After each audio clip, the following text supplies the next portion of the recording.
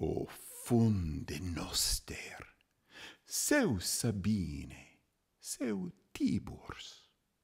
Nantesse Tiburta autumant, quibus non es cordi Catullum laederat, quibus cordi est, quovi Sabinum pignoresse contendunt. Sed seu Sabine, sive verius Tiburs, fui libenter in tua suburbana villa, malanque pector expuli tussi. Non immerenti, qua mihi meus venter, dum sumptuosas appeto dedit cenas.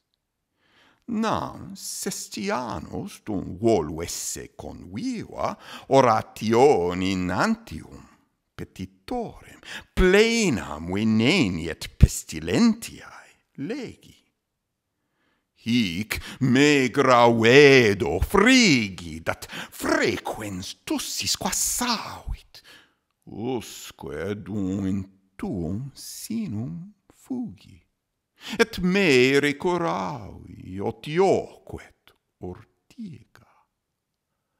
Quare refectus maximas tibi grates ago, meum quod non es ulta peccatum.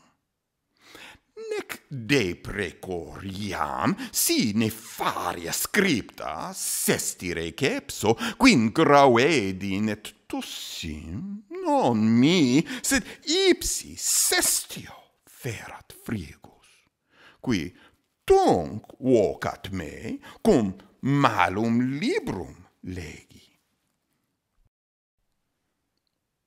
O farmstead of ours, whether Sabine or Tiburtine, for they say you are Tiburtine, for whom it is not in their heart to offend Catullus.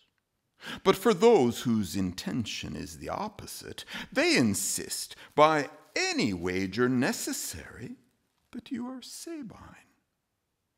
But whether Sabine, or more truly Tiburtine, I was most gladly in your suburban villa, and cast out from my chest a terrible cough, which not undeservedly my belly gave to me while I'm chasing after extravagant dinner parties.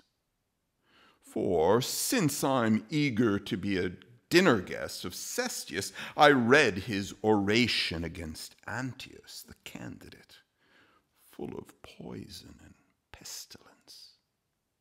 At once, a chilling feeling of heaviness and incessant coughing shook me continually, until I fled into your bosom and cured myself with rest and a diet of nettles.